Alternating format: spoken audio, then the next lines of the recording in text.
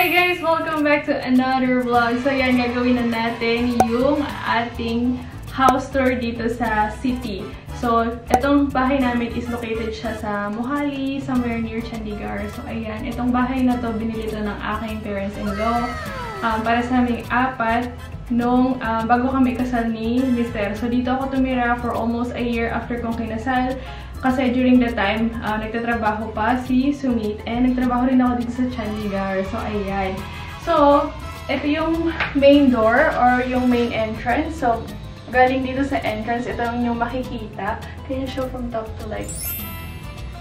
Yes. So, ayan. Start muna tayo sa left side. Sa left side, meron siya agad pintuan. Which is ito. Ito yung kwarto ng aking brother-in-law and sister-in-law. Pasok kayo. Don't be shy. Come on. Ayun, nakabukas po yung AC. Let me close the door. Ayan. So, wala namang masyadong keme-keme. Ito lang, kwarto nila, Manfred and Andy. Dito kami natulog kagabi ni Sumeet. Dito kami nag-movie date kagabi. Kumain ng manok. So, ayan, meron lang silang painting ni Buddha. Meron sila dong salaminan. Ayun, salaminan. Tapos, dito naman sa left side, meron pa ulit siyang isang pintuan. Kita niyo yung ano nila, wall. It's called PVC. Mukha siyang wood, pero plastic siya. So, kapag nadumihan, pwede mo siyang punasan.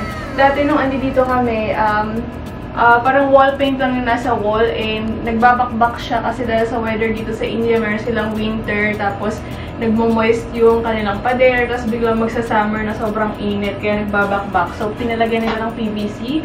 2 years ago, the house doesn't look like this yet, right? No. Yes. So, ito yung kanilang banyo. Ayan. Simpleng banyo lang. Ganito lang, meron ng kubeta, tapos merong shower head, ayan, tapos yung salaminan nila dito, dyan sila nagtutoothbrush, maghugas-hugas ng face. The thing that I like in this washroom is that, huwag mo na pakita. Don't show the floor kasi basa pa eh, tapos tumapak-tapak siya. Is this one here. Ayan, yung favorite kong part, yung kanilang tiles. Yes, you can use the zoom too.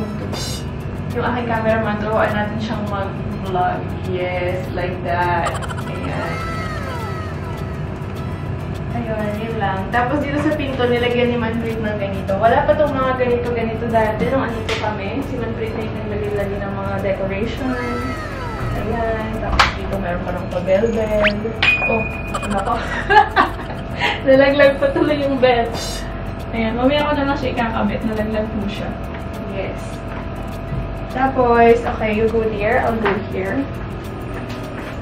So, ito naman yung view dito. Ito yung kanilang cupboard. Natawag nila itong Almira. Cabinet in our language. What do you call it, Almira? Almira is the name of a lady. I don't know. You don't know, ayan. Basta Almira ang tawag nila to. Ito si Almira. Yan. Tapos, meron silang TV. Meron lang silang ganitong table dito. Ayan, nalagyan na. Tapos ganyan. So, si Manfred na rin yung naglagay-lagay niya. Lagyan ito ng susian. Cuckoo!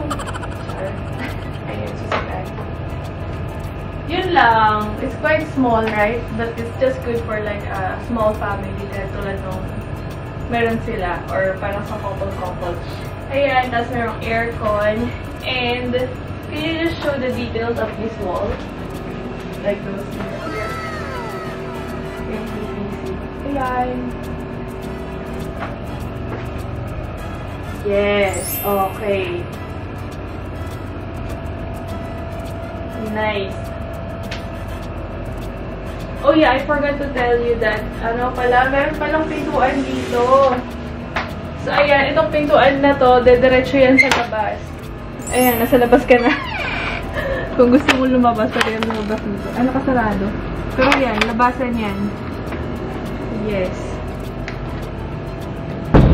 Itong kwarto na to, mas maliit to kaysa sa kwarto namin. So, labas na tayo. Let's go out. Into the next room. So, nakita nyo na yung left side, ano? Ito naman yung sa may right side. Yes. Kapag umenter ka, ito na yung makikita nyo. So, ito meron kaming bintana dito. There. Pero takpan na natin kasi maagiw po siya. Ayan, etong bed na to is para to kay mommy and daddy kapag dumadalaw sila dito. Dati kasi nga, dadalawa lang yung kwarto. Sakto lang para sa amin na 4. Tapos kapag may bisita dito, nahihiga. Ayan, tapos ito. Si Manpit at si Nandio. Ayan. During their ring ceremony yata to. Yes. Ayan, tapos ito na tayo sa may living room. Ayan, ganito yung pagka-arrange dito ni Manprit. Ayan, it says happy. Ganyan lang siya. And nakalimutan ko si kanilang babaji over there. Yes, babaji.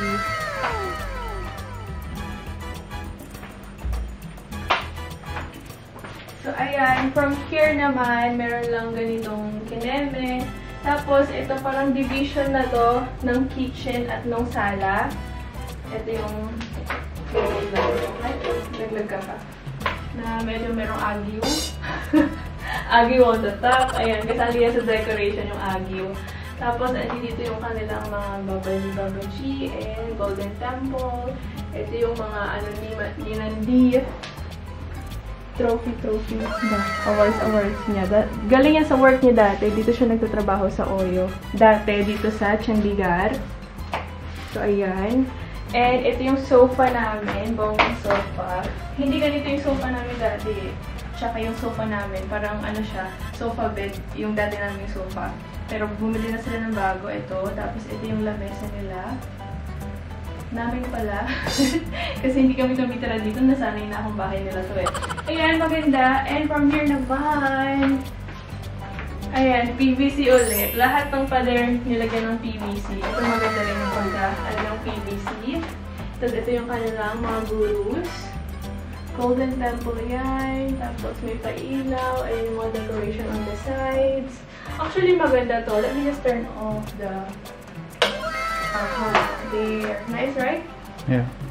And dim light lang. Tapos, ano yung mga decorations. Ayun.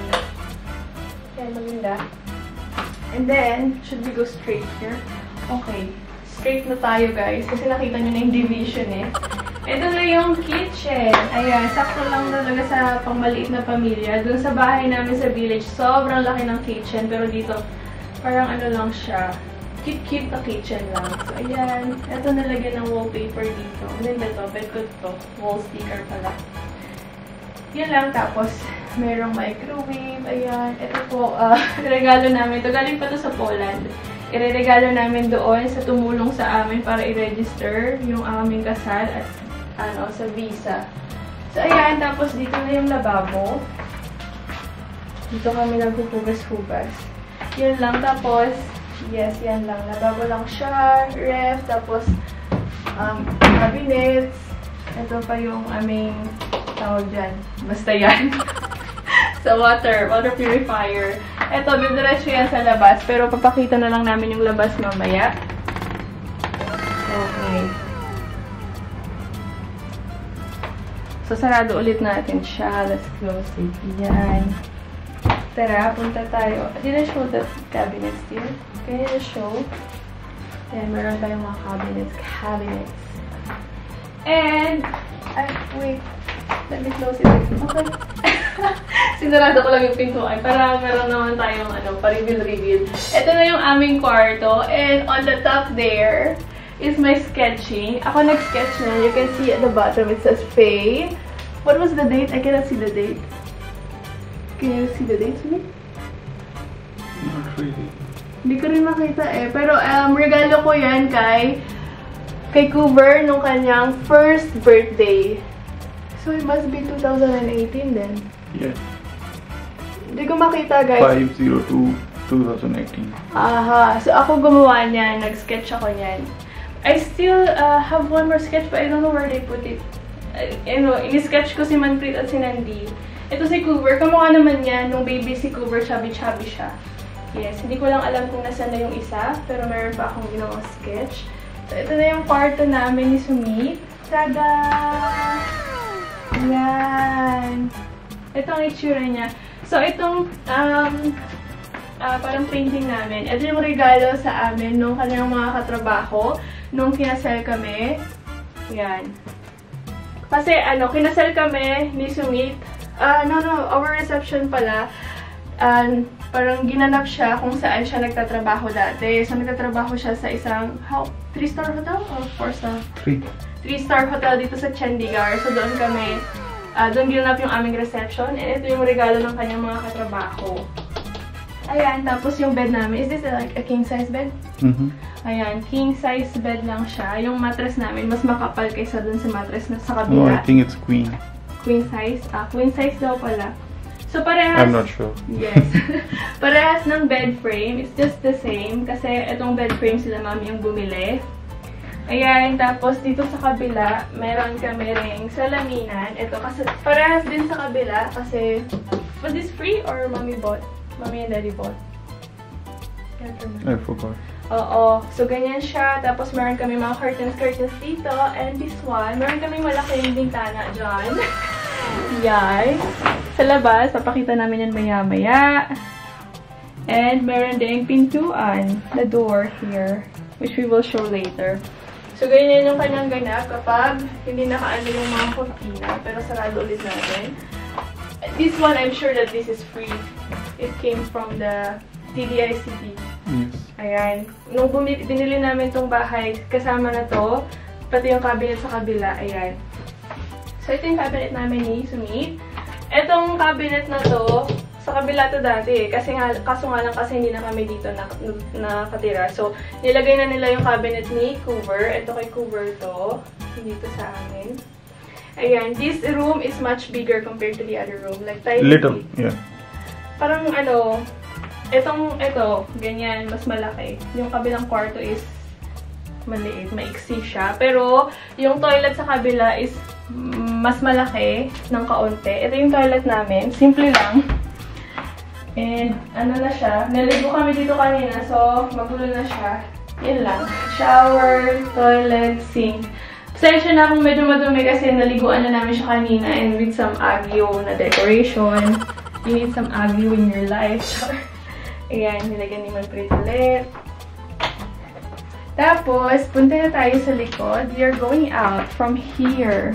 Ito, extension na lang siya. Nung kakalipat namin dito, wala pa to. Recently lang na ito nilagay. Parang 1 year ago yata. Right, Sumeet? It was like, 1 year ago lang nila ginawa to. So, ayan, tada! Ito na yung lumang lamesa. Ito yung lamesa namin dati nung dito pa kami nakatira. Ayan. Parang ginawa nilang storage area / play area ni Coover. Ganyan lang siya. Tapos, nandito yung sofa. Ayan. Pwede kang mag-chill-chill habang naghihintay ka ng iyong labahin. Right? You can sit down while you're waiting for your clothes. Pero hindi na gumagana itong washing machine. Bibili kami ng bago. We will buy a new one. Yeah. Ayan. Tapos, nilagyan lang nila ng cortina kasi plastic yung mga dito. Kasi extension lang siya. So, plastic lang. Pwede naman na. Tatlo lang naman sila tumitira dito. Tapos, ayan yung kanilang inverter. So, kapag wala kayong kaming kuryente, inverter ang gamit namin. Ito, lalagyanan lang ng kung ano-ano, sapatusan, Coover's bike. Bago nilagyan ng PVC, ganito yung itsura ng mga wall dati, right? The walls looks like this before the PVC. Ganyan yung mga, namin, wall sa loob ng bahay nung wala pang PVC. Kaya yan. Tapos, extra foam lang kung may bisita. Pwede silang mahiga dito. Kasi may aircon naman dyan sa loob. So, pwedeng buksan yung pintuan and then papasok na yung aircon dito. Tapos, ito yung sofa bed dati na nakalagay sa sa sala. Pero dito na siya nilagay. Yun lang guys. Tapos, ito, lalabas ka. Dito kami naglalaba. So, ayan, hinandwash ko ito kanina. Lahat yan, hand wash. Tapos, dito ako naglaba. Iba na alawi ako. Maybe you can show from here. Ayan, ganyan lang guys. So, habang naglalaba-laba ka na iba na alawi, kitang-kita ka ng iyong mga kapitbahay. Show the neighbors. Ayan. Tapos, ito yung door na, palabas and papasok sa kusina. So yun na yun, guys. I think I'll end na yung vlog and tour. So yun na yung aming munting bahay dito sa Chanira, guys. Na regalo sa amin ng aking mga binan. Kasi yung aking background. Pero don't forget to like and subscribe kung nagustuhan nyo, and hope to see you next time. Bye-bye!